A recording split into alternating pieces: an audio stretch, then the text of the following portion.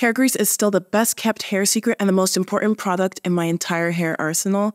And today I'm going to show you how to make your own custom hair grease using cloves. And this is my healthy, beautiful, and luxurious hair after many, many years of using hair grease, as well as the methods and practices in my recipe Bible and hair care bundle, which are linked in the top right corner, of course. As you can see, my hair is full, my hair is super dense, it's even all the way down to the ends. And it has a beautiful sheen. It's deeply moisturized and deeply nourished, and I rarely suffer from breakage. I used to have a severe breakage issue that was solved by my grease use. If you're tired of your scalp being inflamed and itchy, if you're tired of your hair growth being stagnant, if you want your follicles to naturally produce thicker hair, then this is the formula just for you. So stay tuned because this is a bit of a more complex formulation and I'm really excited to share it with you all. Hey Z-Stars, what's good in the hood of the Proverbs? It's your girl Zara, popularly and lovingly known, of course, as EfikZara, and I'm back with another video. Now today we're going to be making a custom grease with cloves, and I'm super excited to share this with you all because the clove is one of my favorite ingredients. It has incredible properties, which of course we're going to explore and I've touched on in other videos. But we will reiterate a few of those really incredible properties. Now, I don't want to waste your time. I, of course, want us to get right into the video. So before we do, please be sure to give this video one big thumbs up so YouTube knows that you enjoy this type of content. Of course, be sure to comment down below. Let me know if you've ever made your own hair grease in your home. Be sure to share this with your friends and your loved ones and anyone whose scalp needs some deliverance. And of course, be sure to subscribe and turn on your notifications so that you know every time I post a new video. So without further ado, let's get right into the video. And please don't skip those ads so I could keep these videos super sustainable just for you.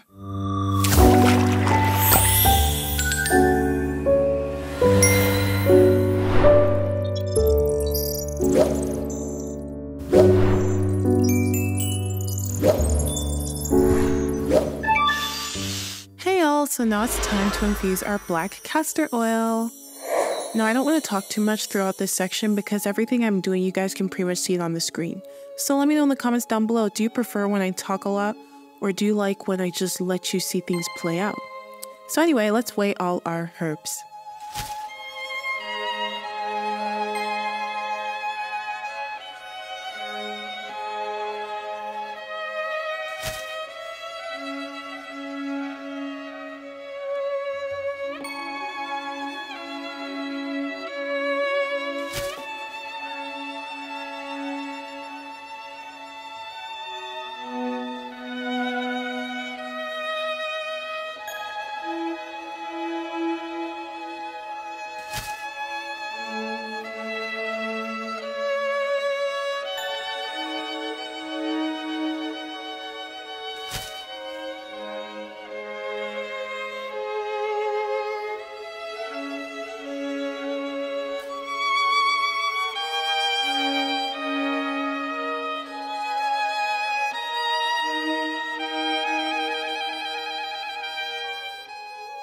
Great, now that we've weighed everything, we're going to get out my trusty westy hot plate and we're going to toast the herbs.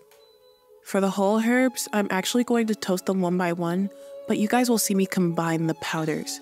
Now again, I'm not trying to talk too much, so let me just let you see how this works out. Ooh, but quick tip, be sure to be mindful so that you're not burning these herbs. Please keep the temperatures relatively low. And of course, remember, when you can perceive the aroma very, very well, then you can remove them from the stovetop.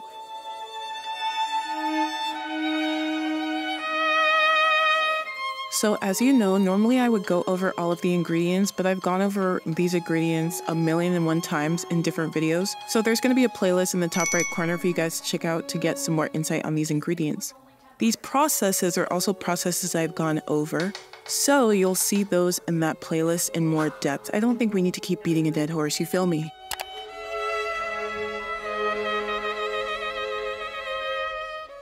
Great, so now we're going to measure out our black castor oil and we're going to start the infusion process. Now remember, this is going to be so much more potent because we've toasted the herbs. Now of course I'm using my trusty westy double boiler method because I'm not going to have no burnt oil period. And let's keep that temperature super low.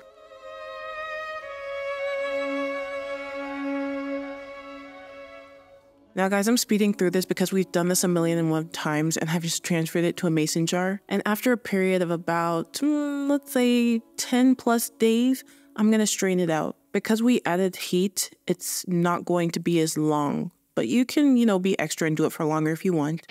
Now, if you haven't already noticed, every recipe that I'm using in this particular video is actually from my recipe Bible, my award-winning recipe Bible, period. Of course, that's going to be linked in the top right corner and the description box down below. Now, it's a labor of love, and I've put everything that I've learned over the more than 13 years of my natural hair journey.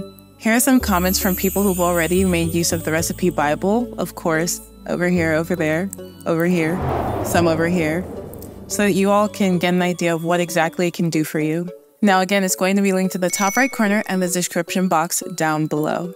I've been natural now for over a decade and a half, and pretty much as soon as I started my journey, I was making products for myself and for my loved ones. Those many years of perfected formulas have been compiled into this comprehensive book just for you.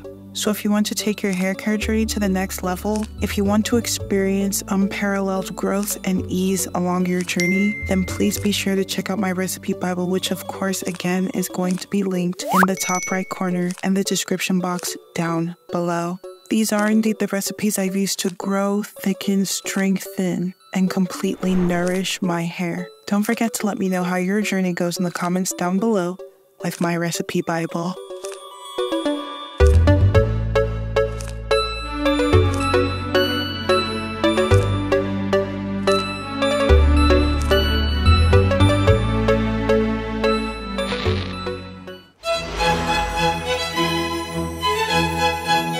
So now we're finally going to put together our clove grease.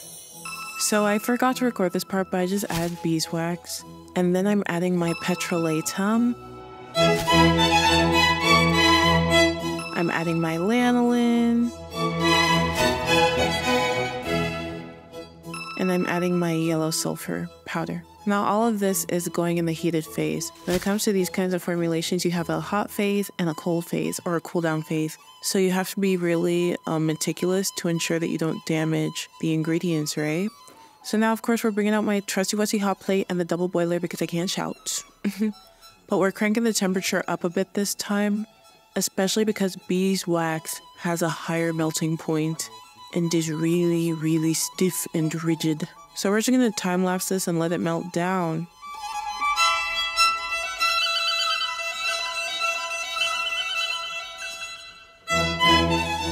And then of course you see me stirring. Now I would like to point out some of my mistakes.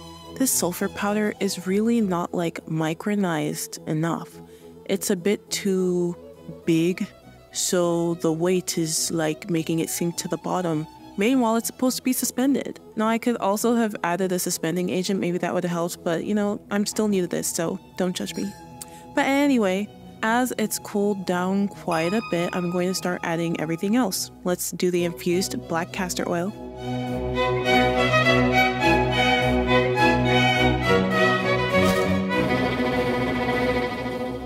Then we're adding our mineral oil. Now this is going to help the texture be a bit creamier, especially because we used a lot of beeswax and petrolatum and lanolin.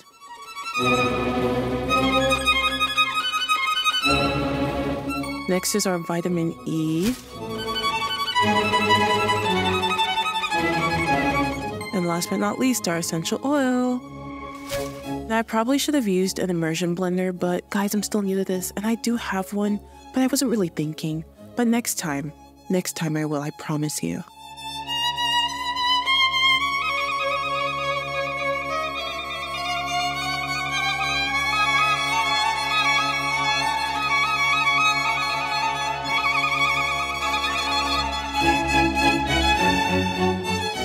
Now before this cools too much, we're going to pour it into the containers because again, that beeswax is gonna make this real solid real fast. So I don't want to waste any time with that. Let's do that really quickly. And after some time in the fridge, this is what it's looking like. What do y'all think for my first rodeo? I really like it. I think it's beautiful. And the texture is incredible. I can't wait to use this on my scalp, which of course will be in the next section.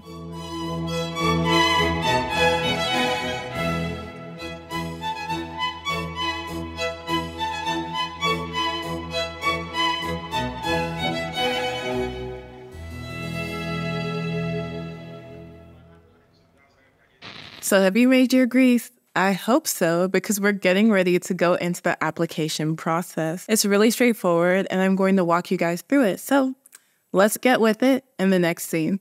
Hey y'all, so now we're getting into the application process, and I know you can see these beautiful bulky twists. I actually have a video all about how to do them on any hair type, and it's going to be linked in the top right corner, so please be sure to check that out. But basically, I'm just gonna apply this exactly like I would apply my Sulfur 8 or any other scalp grease. The only one I'd be using is Sulfur 8, and this one that I just made, period.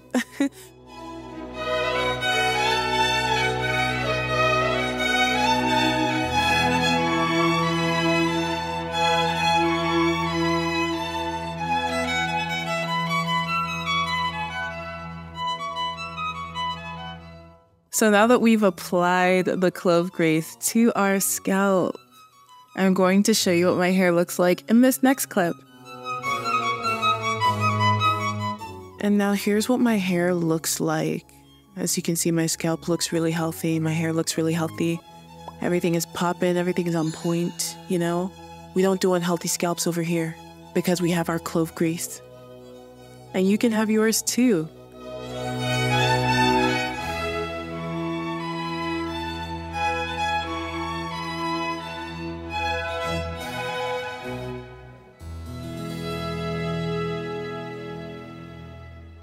Wow, another journey through the galaxy complete. Thank you so much for watching.